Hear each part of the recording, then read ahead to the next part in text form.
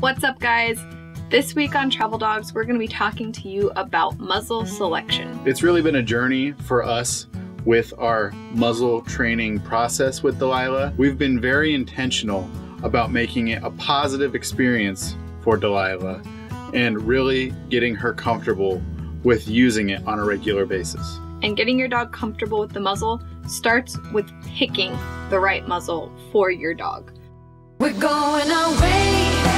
Get your bag, check the tag. Decision is made. Lock your door, need no more. It's a journey for life, and I'm your ride. Hang on, I cannot go wrong.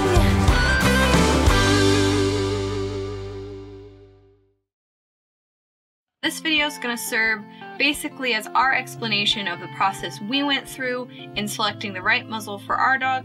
Now, that doesn't necessarily mean that it's going to be the right muzzle for your dog. However, a lot of the things that we did in this process of selecting and finding the right muzzle for Delilah could be very helpful in helping you find the correct muzzle for your dog. Now, we know there's a big negative stigma around the use of muzzles. That is not what this video will be covering. We will be using it as a tool for helping your dog experience a normal life, and by and large it has been a very positive aspect of Delilah's life since implementing it in her day-to-day.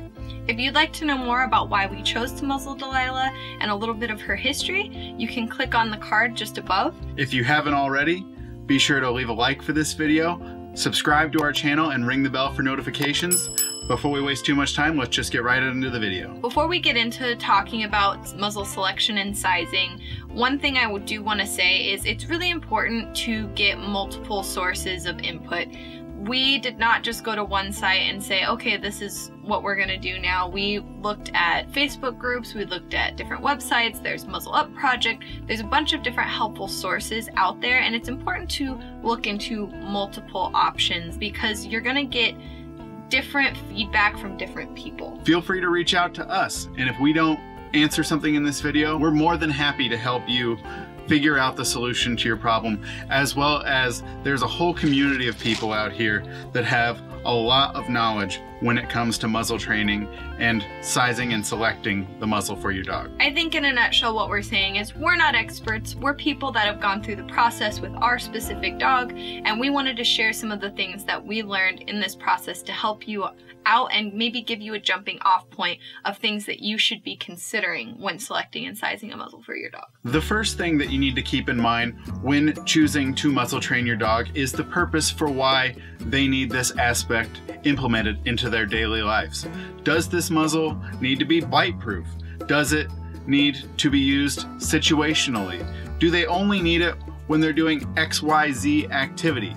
For us specifically, Delilah is fear-reactive, so we wanted it on a regular basis so that we could have the peace of mind that when she's outside, she and others are protected. Delilah's really well leash trained, but we had a common issue that people and children run up and pet her without asking. And we wanted something that no matter what the situation was, she and others would be safe when out and about, whether that was just a simple bathroom break or whether we were going on a hike. Some dogs have a pretty serious issue with eating everything they come in contact with when they go out into public, and it's a pretty useful tool when trying to curb that behavior. Bottom line, when people choose to muzzle train their dog, it's usually for safety purposes, whether or not it's for biting reasons and whether or not it's for eating purposes or just training purposes in general. A lot of people choose to muzzle train their dogs because you never know when your dog might end up in a situation where they need to be handled quickly, perhaps in a medical situation where they could be in a lot of pain, and even if your dog is friendly, they might not be so friendly in that situation. It's really important to consider why you're muzzling your dog because it's really going to help aid in the muzzle selection. Does it need to be wide and open for long periods of time? Does the dog need proper pant room? Does it need to be bite proof? Those are all things that you need to consider when selecting your muzzle. I want to go into a little more detail on pant room. This refers to the amount that a dog is able to pant when wearing the muzzle. Depending on what you're muzzling for, you need to be really considerate that if your dog needs to be muzzled for longer durations of time, say more than 10 minutes at a time, you need to make sure that they are capable and able to fully pant in their muzzle. So I'm holding a Baskerville muzzle. This is the first muzzle that we bought for Delilah, and it allows her pretty much what I would say is like a 1/2 to 3/4 pant. And this one right here is her Leerburg muzzle, and this allows for a full pant. It allows her to be completely active and open her mouth as wide as she needs when she's exerting herself to the fullest extent. And you can really illustrate the difference in size here because this muzzle legitimately fits inside of it. So it was a big difference when implementing it with Delilah. So you might be curious, why did we start with this one and not with this one? One would be we were still learning. We knew that we wanted to start muzzle training her. However, we didn't really know a whole lot, and Baskervilles are a great jumping off point. A quick side note here, be sure to take into account your specific dog and the specific situations in which you're muzzling them and consult a veterinarian before deciding to purchase a muzzle like this. Remember, it's always optimal for your dog's health and safety that they have a full pant space when wearing a muzzle. Our recommendation will always be to find a muzzle that allows for a full pant space. A lot of people start with these muzzles. A lot of people use these muzzles. It's one of the top rated muzzles. But there's two things I want to point out about it. One, there's not as many size selection options with these Baskervilles. So it's less likely that you're going to find the perfect fit for your dog with this type of muzzle. Two, it's not technically bite proof. While a lot of people think that Baskervilles are bite proof and a lot of their marketing tends to kind of create that idea without actually saying it, it's really important to note that it's not. There's really only a small selection of muzzles and muzzle brands that are actually considered bite proof. So this is where if your dog is a bite risk, you need to consider that when picking out a muzzle. That being said, if you're looking for something quick while you're doing the sizing process to start training your dog, Baskerville is still going to be a good jumping off point. It's a lot more affordable and it's great to start with. The Leerburg specifically is a little more of a commitment. There's more involved in the sizing and adjustments to it, and it is actually considered bite proof. It's got a metal cage on it, but don't let that fool you because it does actually allow for more comfort when wearing it. It's a little less affordable than the Baskerville, but overall we've been extremely happy with it and use it in almost all situations now and would highly recommend it for your dog. We decided to go with the poly-coated metal because if we're in a cold area, we didn't want there to be exposed metal that could then stick to her skin and hurt her. So it's a very durable outdoor muzzle that she uses in all situations. Honestly, as far as bite-proof muzzles go too, I would say that Leerburg's on the more affordable end of the spectrum. It's not going to break the bank. However, it can be a little more difficult to find the proper size with this muzzle, and you really want to try to get it on the first try. We're going to link a group that we used on Facebook down below. They were instrumental in picking and sizing the right muzzle for Delilah.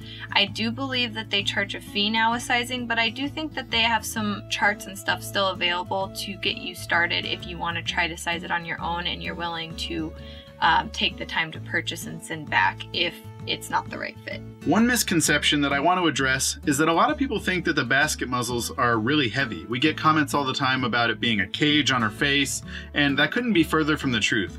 This thing is very lightweight and very comfortable, and honestly probably even lighter than the Baskerville.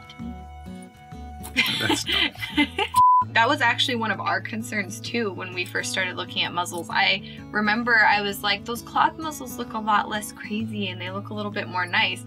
I wasn't really thinking about the fact when we initially started looking that those cloth ones really are only used for very short durations, like at the vet typically, where you basically just need to quickly prevent a dog from doing anything, like when you're trimming their nails or doing a quick shot or booty hole check or something. Booty hole check, technical term. Yeah. When you're actually talking about muzzling your dog for a walk or a hike or when company's coming over, those muzzles really aren't comfortable because that's how a dog regulates their heat. They need to be able to pant, and if you're preventing them from doing that, they could overheat and they could not be breathing properly. So it's really important to get over the cosmetic aspects of muzzling and really focus on the actual comfortability aspects of muzzling. Yeah, just because something looks good does not necessarily mean that it feels good.